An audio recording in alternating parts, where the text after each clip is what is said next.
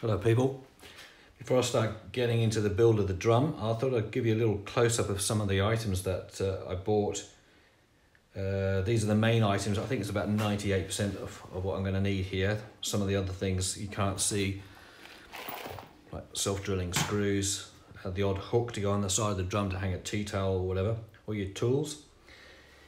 But these are the main bits that I've chosen for my version of the Ugly Drum Smoker. Now, these are tank fittings, as in water, not the weapon. So the wall of the drum will go in there, tighten it up. That's a compression fitting. These are all 28mm. So that's a 28mm elbow, and that's a 28mm end feed. So effectively what you've got is that. So you want to be looking for that. That end will go into the compression side. So if you can imagine, there's the drum there, pipe going up, and something to support the pipe, these Munson rings, as they're called. So they come in 3 bits, 1, 2, 3, 28mm again. They'll sit there like that. Support your pipe. You need 2 on each length of pipe, so there's 2 lengths of pipe. These ball valves, now I get so many that look the same as that. Actually, some of these can be 40 quid each or more, and they all look very similar. These are about 7 quid, so you don't need to be spending that kind of money to shop around. Full bore, some of these are restricted for different plumbing reasons. This is absolutely full bore, simple action. So this is for the air inlet. So I can micro adjust that to any amount very quickly. Plus they look good. I mean, 7 quid for that. I mean, that's got a coating. I think it's brass underneath. That's a bargain. This probably just a bit of bling, really.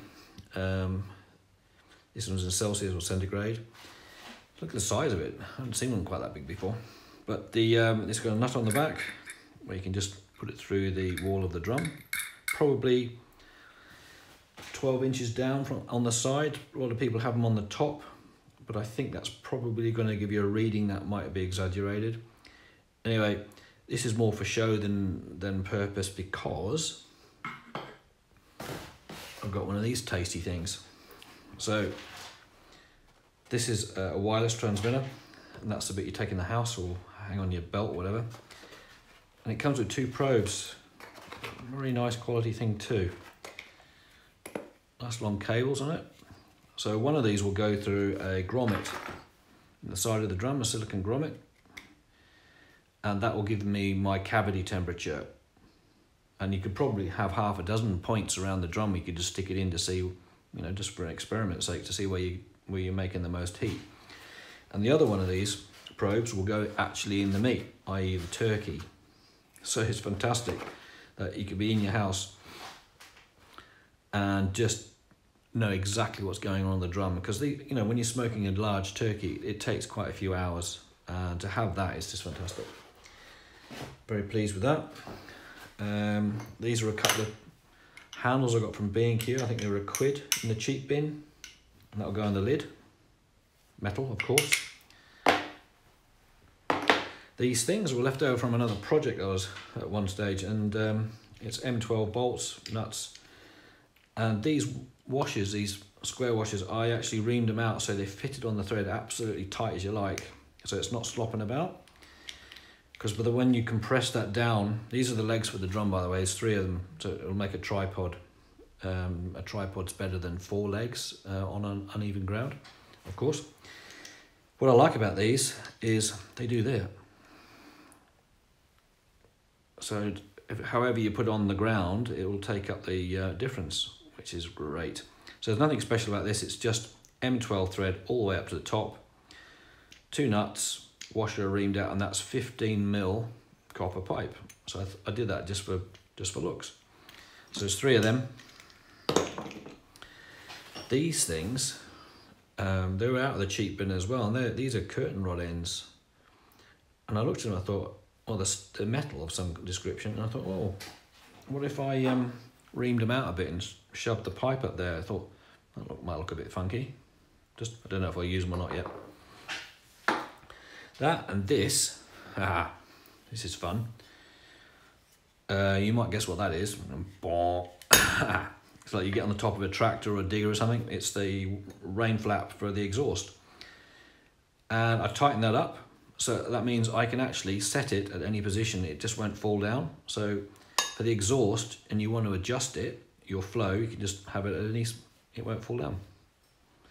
I think it looks really drum smoky as well. 3-inch, so that's 76mm pipe.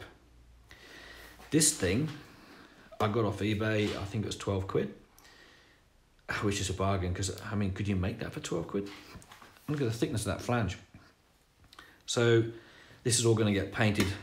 It won't end up remain steel like that. So this is going to sit in the middle of the lid and going to be my smoke outlet. Puff and Billy. These dome-headed nuts are going to go like that. That'll look tidy, I think. It's all completely over the tops, but I think these things should be, because it's supposed to be fun. And I was thinking, this pipe, if I put it on the buff, I could make that shine, and if I put a clear high temperature lacquer on there, it could be quite blingy. Quite like the difference between the coatings as well. This has got some sort of nickel plating, I think, over brass, as I said. These could all be buffed up. I probably won't get around to it, but it's a nice thought. But the drum is definitely going to get sprayed. Now, the high temperature paint that I've been looking at, the glossy stuff, it needs curing, and for an even cure, I don't know how you do that in a 44-gallon drum. It's a big space, and if you've got it full of charcoal at the base, you can have an uneven cure around the whole drum. And I think, if that paint doesn't cure properly, it doesn't fully harden, so it'll be vulnerable. So what I did get was just a stove matte black. It's not pretty, but I think it's going to be it's not dissimilar to that, I think, actually, just matte and stove-like. That's probably the same stuff. So in contrast to all that, these nice coppery brass bits and that a bit of nonsense will just make it look interesting. And the dial will make it look a bit steampunk as well. And that's about it for that lot. So I'm just going to take the camera off this stand and I'll show you the drum. Okay, now that's the grill plate. That's 58 centimetres, and that's probably the dearest part in relationship to what you get. Maybe not.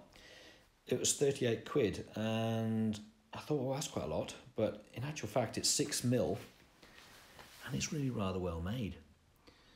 So when it arrived, I thought, yeah, that's okay actually. So that's going to sit inside the drum on bolts, and it'll have two different seating positions, one not too far off the coals and one further up, so you can put hooks on those bars and hang meats and stuff from the top. Now that thing there, I had this lying around, believe it or not. I bought a like an army style tripoded wok stand super burner thing, and it came with a free wok, and that's it. It's not stainless or anything, but it's spun steel. It's huge, and it fits inside the drum, allowing a nice gap right around the edge. And I thought that would make an awesome heat deflector. And not only that, some people, I haven't tried it, put water in their smokers. And I thought, well, this both serves as a heat deflector and a water vessel. So if you haven't got one of these, you could use anything. I reckon you could probably use a pizza tray, a big circular pizza tray. You can get them as a heat deflector. I think it's quite important because, well, I'll show you. If, okay, I'll get ahead of myself. Now, this thing is a mini incinerator. And I was looking for a charcoal bucket, something to put it in. I was going to make one, and I saw this and I thought, well, that's quite well made. And then I looked at the top and thought, I wonder if I could do something with that. Anyway, this is rather well made too. It's like stuff that you would have made at school once, bending your sheet metal and things. It's nice. And then it dawned on me, if I'm going to be putting charcoal and wood chips in here to produce the smoke for the big drum, if you were to put some fire rope on the inside there, all the way around, and put some clamps, you know, locking clamps, 4 of them perhaps, you've got yourself effectively a smoke generator that could generate smoke to turn the big drum into a cold smoker. So if I put an inlet on the side, put a decent sized tube to the top of that, I've got a multi-functioning thing. So anyway, I didn't buy it for that. It was just thought, well, that's a good idea. I could do that. So this is the bucket. Now, if you look inside, all those holes, I did them. There was only a few piddly little holes in it. I thought, well, it was an incinerator. Maybe they're all about the flame and not the slow burn. But I just still think the design was a bit poor. So I maxed out the holes. So that's that. This thing, I've got three actually, Cadac gas barbecues, and this is a burning pan ring, which I had just hanging about, and it's got silicon feet.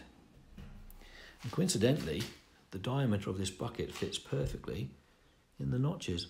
So the point of that is that, if you look, will sit the bucket off the base of the drum just right.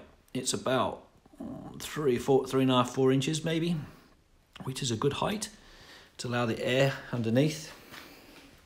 But you'll see more of that when I start building it. I'm just going to put that away. So that's the drum. Interesting, isn't it? That's the lid. It's inside. Whoopee. So now the thing about this drum, you might have noticed, it's not painted. Don't buy a painted drum. What a nightmare getting that paint off. You've got to burn it off or sandblast it, and it's just disgusting. So if you buy one of these unpainted drums, they're slightly dearer, but it's just got like a protective film on it. It's I don't even know what it is. It doesn't feel oil or anything, but it'll come off with acetone and ready for spraying. So there's no messy business with that, which is great. It's probably the same sort of stuff that the wok's covered in. Anyway, you need to cure your drum. Once you've done all the build work and painted and everything, you need to build a mighty set of charcoals in there going, and it'll just burn out and prime your drum ready for smoking for real. So I've decided I'm not going to do time-lapse or anything like that because it's boring. I think in this instance, I'll do a few stages showing you what I've drilled and where and why, perhaps. But that's what I'm going to do for now. So the next thing you'll see will be some action.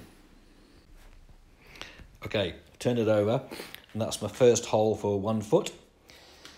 So around here, this edge is what I'm talking about. That is nasty. Now, it's been on the factory floor, and it's a curl over lip from manufacture.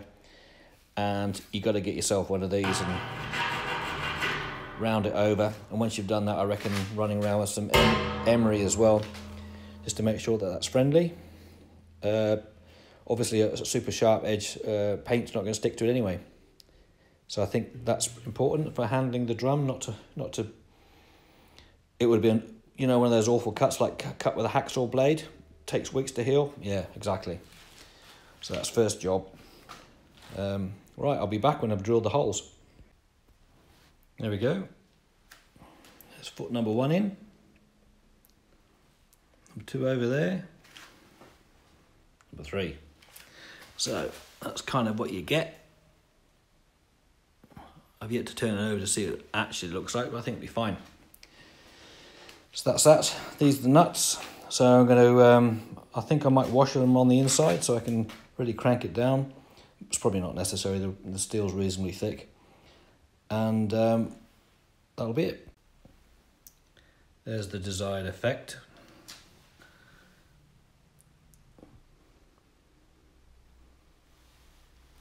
Not sure if the camera's distorting that, but the legs are actually straight up and down. Well, since the last update, I've been drilling and polishing, as you can probably see.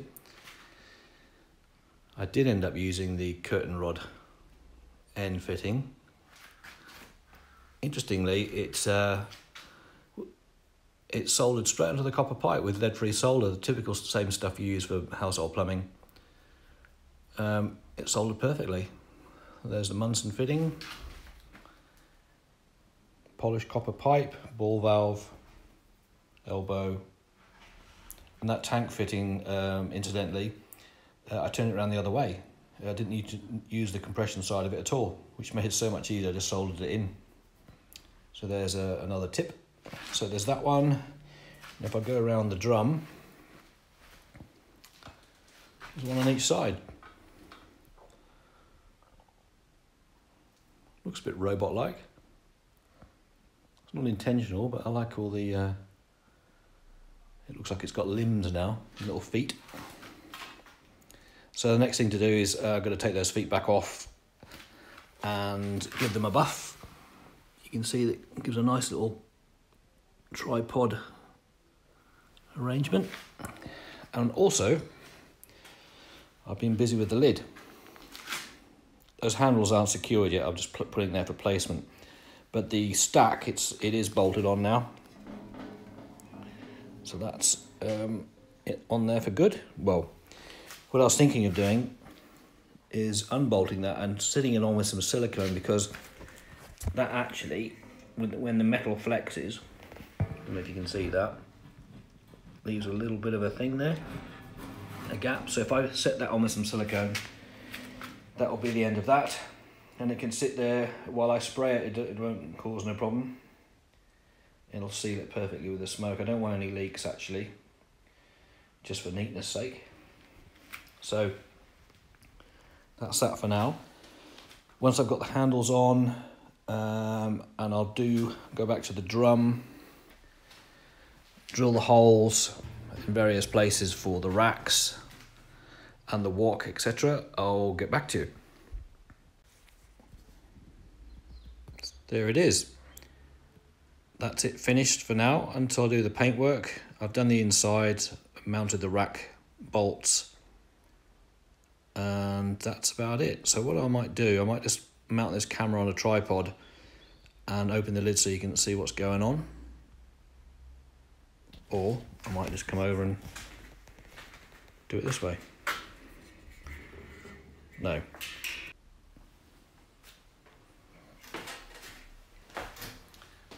Okay. This is the finished job for now until I do the paintwork. So all this has got to come off perhaps. At least certainly got to come off before painting. Take the lid off. This is what's inside now.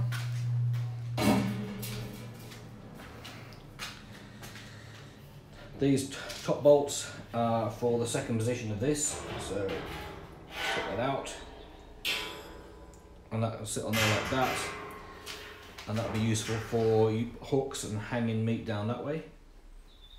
I think that's going to be okay. I'll show you the rest. So it looks like an Iron Maiden in here. Some sort of torture device. So this will come out like that.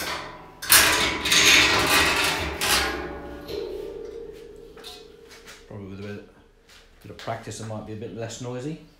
And that's the fire bucket in the bottom. That's it really, it's a very simple thing. So as it stands at the moment, I'm not sure how well this is going to work as a heat deflector or evaporate or moisture control thing. It doesn't matter, we'll see. But what it does do is sit very nicely here.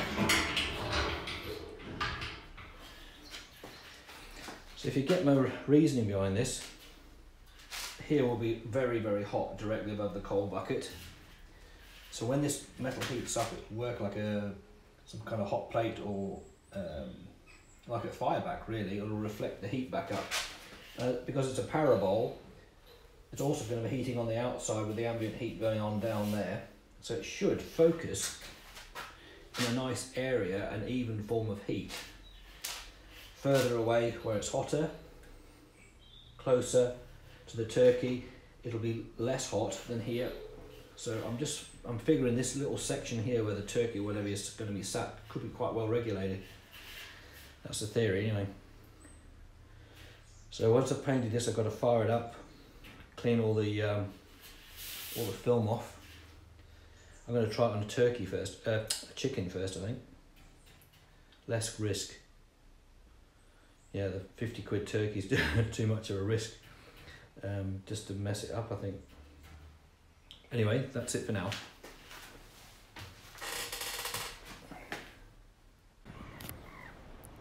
Well, here it is in its glory. I've just got to cure it now. So I've just got it sat outside where the cat eye usually sits. The shiny parts are where the paint's just a little bit thick, and when it heats up it should all dry to an even matte with a bit of luck.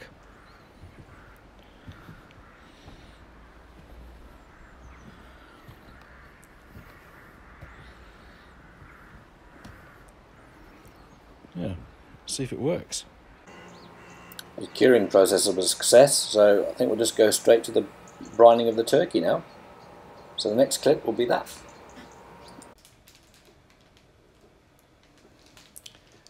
So this is the turkey after 20 minutes preparation. 5.3 kilo turkey in 8 litres of brining solution with 1.5 cups of salt, half a bottle of Coke, bottle of ginger beer, clementines, juniper berries, allspice, garlic. What else was there in it? Bay leaves.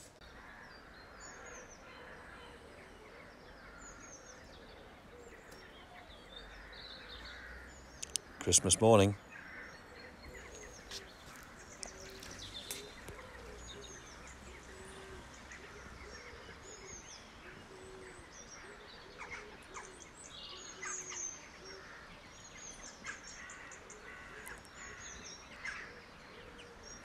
Turkey time.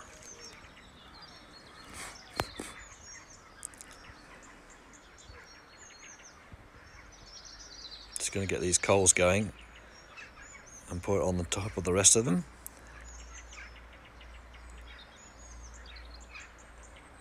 And they get the drum to temperature.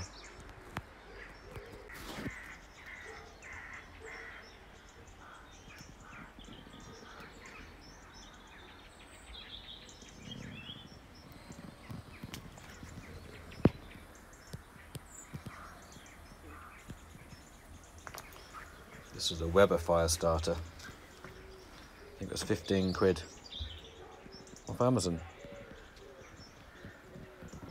Should last for years. It's well made. Good way to get your coal started. An hour and 20 in, and it's looking really good. It's staying within a degree now. Stay with as you like.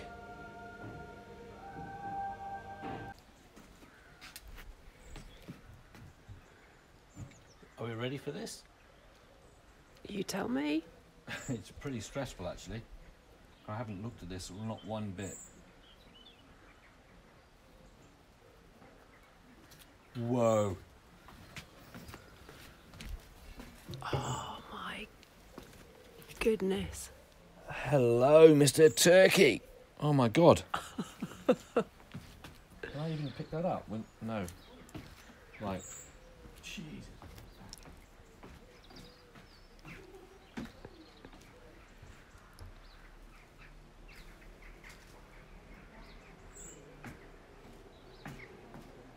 That's incredible. Didn't expect that. Wow. Ouch.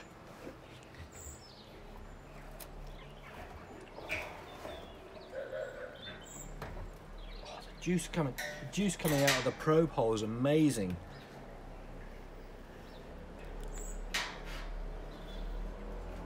Jeez, that's so exciting. Look at it. Look at all the juice for the gravy. Mind. Ooh. Right. Look. Look at the juice.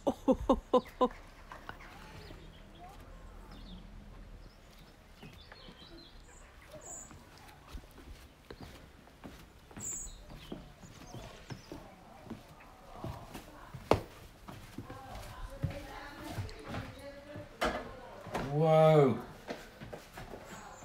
That's cool. Are they? It's like a lady that I met it in hospital in West Australia, and she had skin like that. Don't make. Somebody needs to hold the dish. Yeah, it's hot. Is it? No. Oh, Tinfoil right. goes cold Wow. pretty quick. That's you. Oh goodness, have we all Look got a carve our at own? that. Right. Oh, I say. That's beautiful. No, go on, you next. Oh, blimey. Oh, gosh.